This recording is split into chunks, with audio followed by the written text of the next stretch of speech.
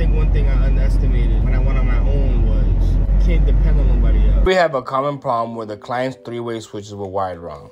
In this case, we have 3 switches controlling the hallway lights. We opened up the switches to try to figure out where they were fed from.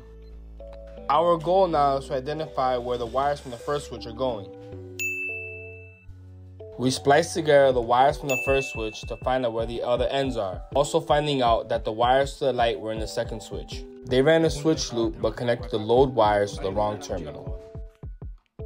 Again, a switch loop is when you turn the white wire into a hot wire to avoid running extra cable. The way 3-ways are wired is you have the feed on one switch and the load on the last switch. You gotta picture troubleshooting as if you're trying to crack a mystery. To be honest, this is why electrical is so exciting. It makes you think a lot. A good electrician is a good problem solver.